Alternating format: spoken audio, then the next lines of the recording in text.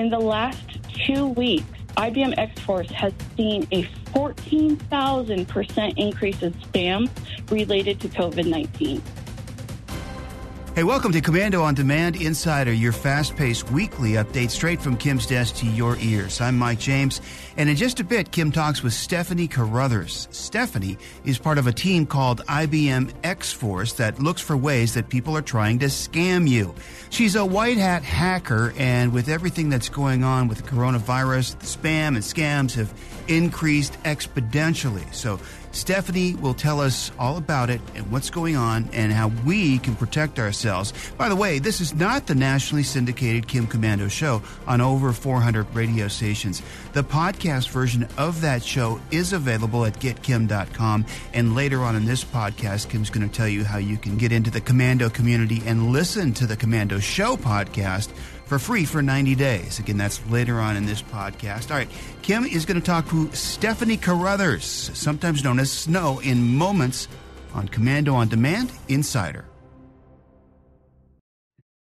The coronavirus pandemic shocked our once booming economy. More than 6.6 million layoffs in the past couple of weeks alone have left a lot of Americans uncertain about the future and just desperate for financial assistance. And that's why the CARES Act was signed into law, which provides aid to affected businesses and workers.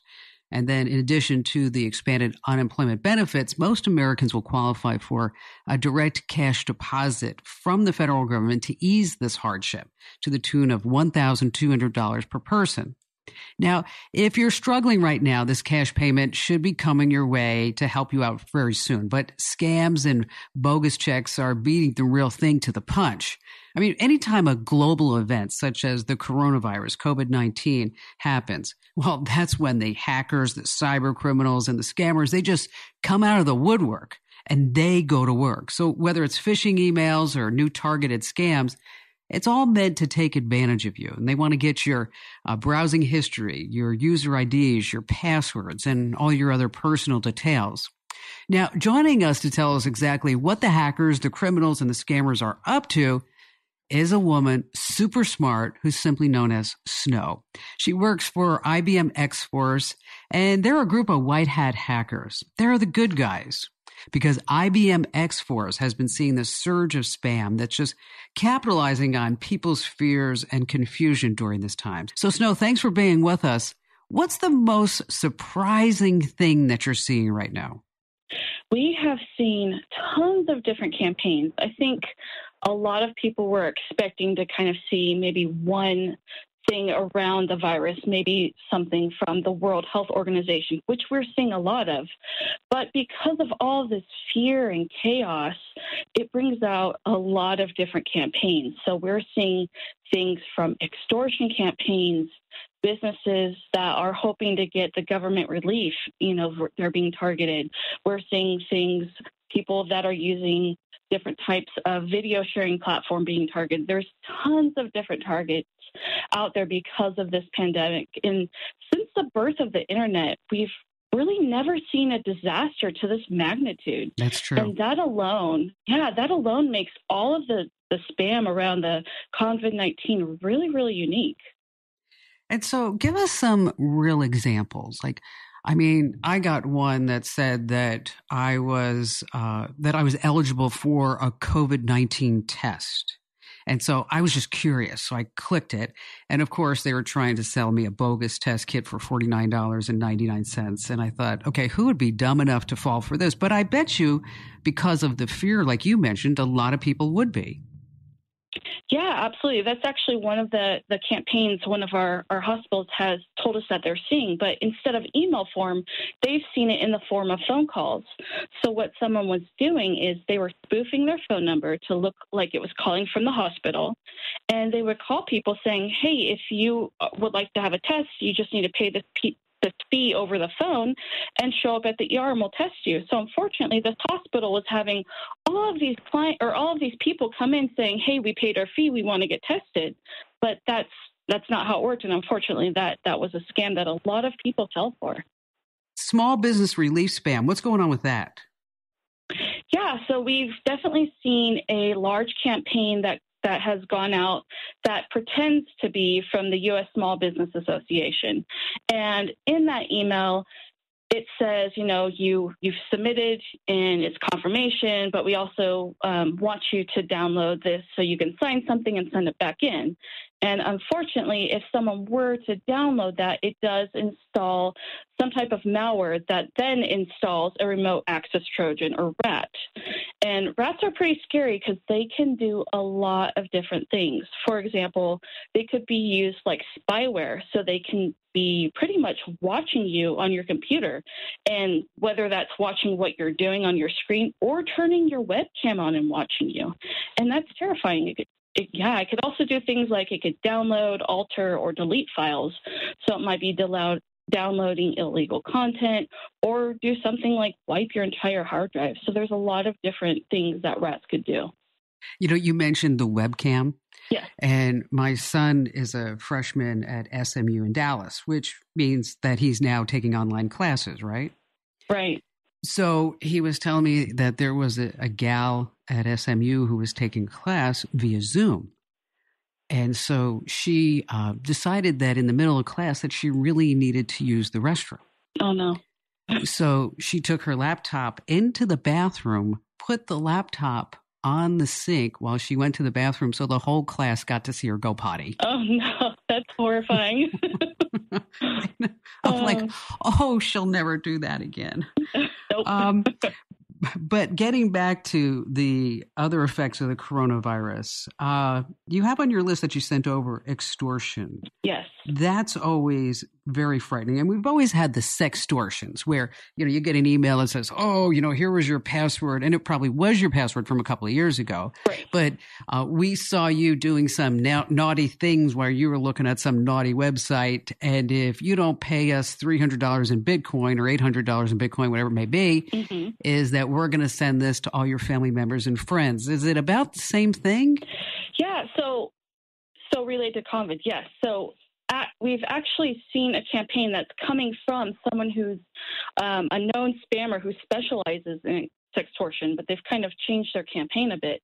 So the extortion email that they're sending out right now is pretty much saying, I can infect you and your entire family if you do not pay, I think it's like $500 in Bitcoin to this address in 72 hours.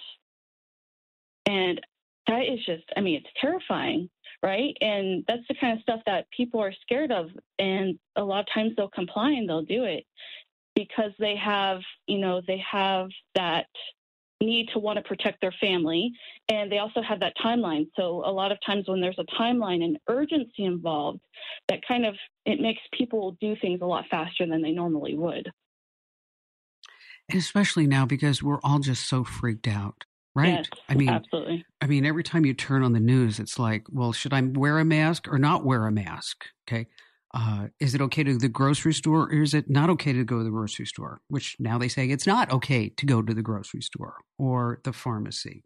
And so we're all getting inundated with all these various data points and instructions. And then you have what's happening on a local level. And so here in Arizona, there was a petition for the governor to close everything because for some reason he decided to leave the golf courses open and the nail salons and the hair salons as essential businesses.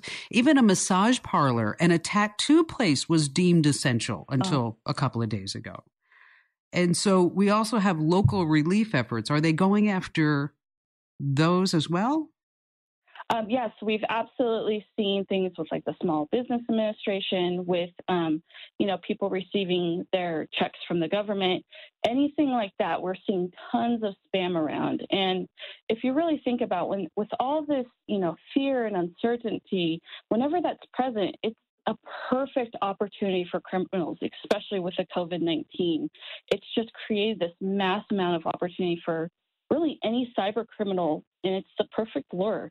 Anything that's big in the news, they can use that. And this time it's incredibly effective because of all the fear and chaos. How much do you think, what do you think the percentage is that spam has increased related to COVID-19? Yeah, so at IBM IBM X-Force, we are a team of researchers, and we have a lot of people across the globe that monitor evolving threats all the time. And we have one team that's actually dedicated to analyzing all the spam that has been gathered specifically to COVID-19. And with that, we have found since February of this year, we've observed 4,300% increase of COVID or the coronavirus themed spam. So just in that short amount of time, 4,300% increase, which is scary. But I have a scarier number for you. In the last 2 weeks, IBM X-Force has seen a 14,000% increase in spam related to COVID-19. 14,000%? Yes, just in the last 2 weeks. Wow.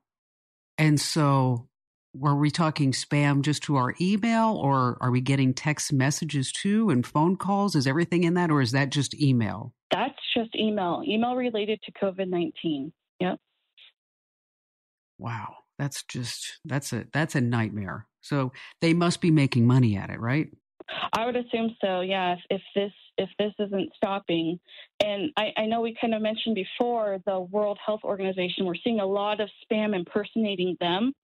There have been a couple new variations of that spam that we've seen. One of them is asking for donations to help provide healthcare workers with the essential, protective equipment that they need. That's one of the scams. The other one is saying that there's a list of common household items that could help stop this virus. So different types of medications people can take, and it's conveniently loaded in a attachment. So if you were to download that attachment, some type of virus would then infect your computer. Hey, don't forget, if you have a question about something digital, you can get unbiased advice that you can trust only from America's digital pro, Kim Komando. You just want to go to komando.com, and in the upper right-hand corner, there's a button called Be a Caller. Now, you're going to click on that, give us a few details on your question, and then a producer will call and set you up with a call for Get Your Answer with Kim on the Kim Komando Show. All right, more of Kim's conversation with Stephanie Carruthers, including what can happen when somebody falls for these type of scams, here on Komando on Demand Insider.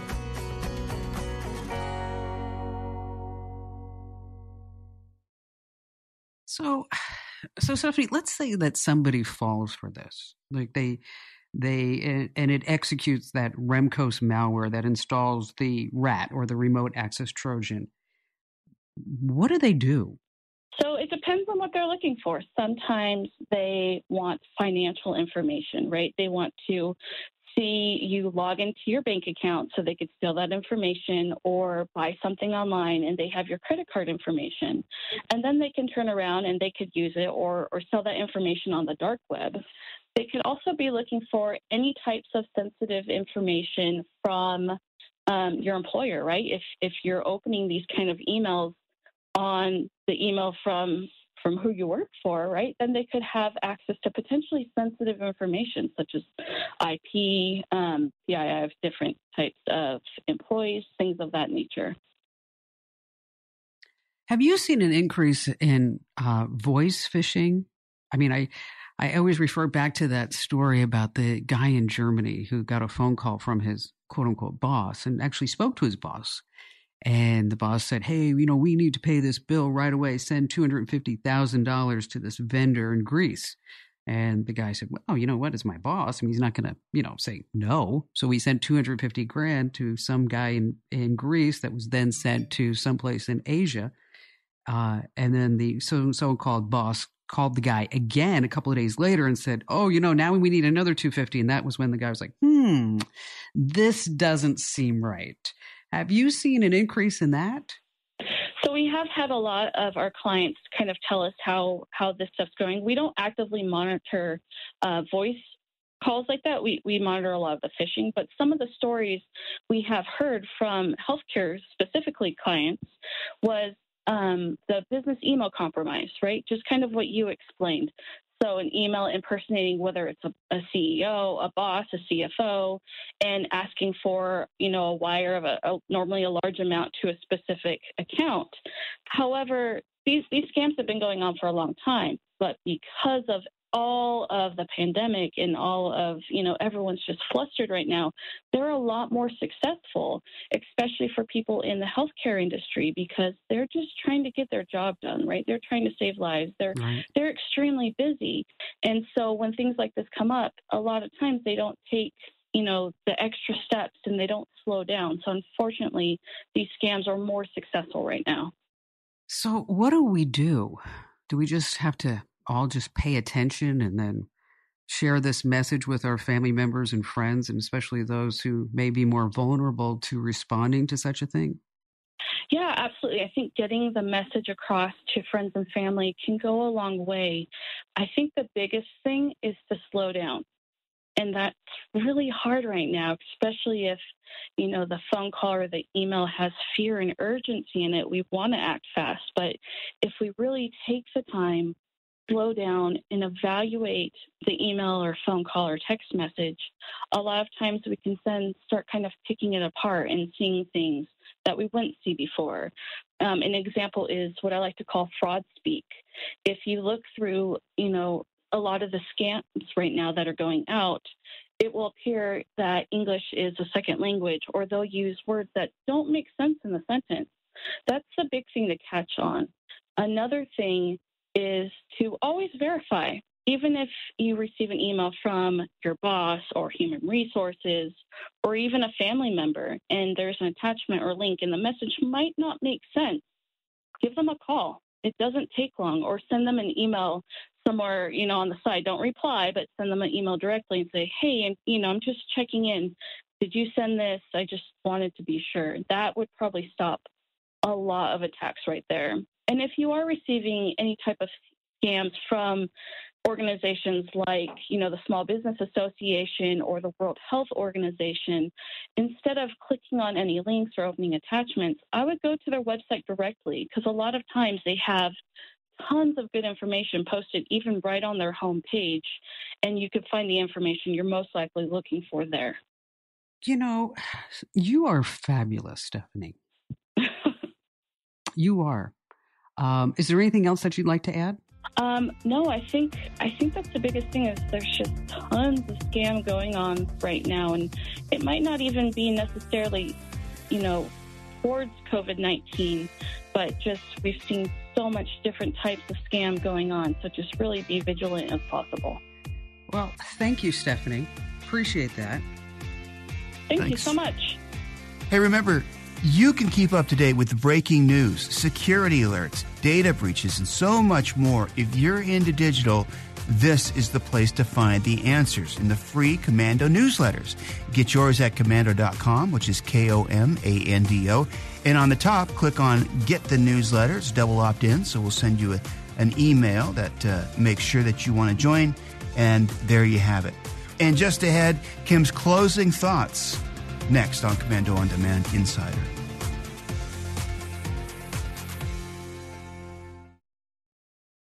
It's staggering when you think about it. IBM X-Force has observed a 4,300 increase in coronavirus-themed spam. And then they saw a 14,000 increase in spam related to COVID-19. So what can you do? Well, Stephanie gave a lot of great advice. Be smart. Don't fall for any scare tactics. And also double-check and request for personal details. If you get an email from your bank, for example, call them up. You can always Google search the offer in an email, and if it's a scam, it probably has been reported about somewhere on the web. And speaking of, the FBI runs the Internet Complaint Center. It's called ICC for short. You can let them know what you received, and then they'll investigate it too. We are going to get through this, but we have to do it together. So be safe, be strong, stay home. And don't forget, if you ever need a digital hand, you have me. You can use our message boards over at commando.com. If you have a tech question, happy to help you out. And you can actually use it free for 90 days just by heading over to getkim.com, and be sure to use promo code Kim, because that'll give you the 90 days at no charge, because that's my way of giving back. You can also listen to the podcast for the Kim Commando radio show. Yes, that's my national radio show. You can find on 400 stations throughout the United States and in 177 different countries in every Ship at sea. And again, that's over at getkim.com. Use promo code Kim to get your 90 days free. Really appreciate you joining us. And don't forget, if you ever need me, you got it. A special thanks to Stephanie Carruthers for joining us on Commando on Demand today. Stephanie is from a team called IBM X-Force, and they look for ways to help people protect themselves from scams. Once again, don't forget to subscribe if you haven't already so you get these loaded to your device every single week, and we'll see you next time on Commando on Demand.